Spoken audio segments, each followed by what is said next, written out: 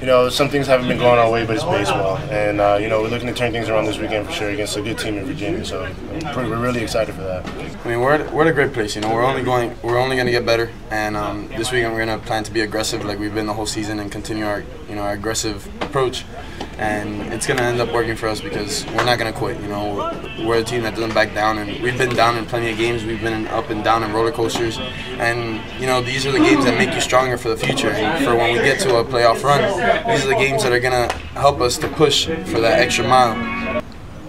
Well, I mean, it was our last game we played at Florida Gulf Coast. We played very well. We played good defense. We pitched well.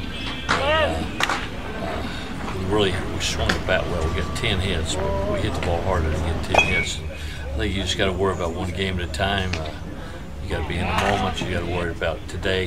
You can't worry about yesterday and what happened last week. You can't worry about what happens tomorrow. You got to worry about today and get ready for today and play the game.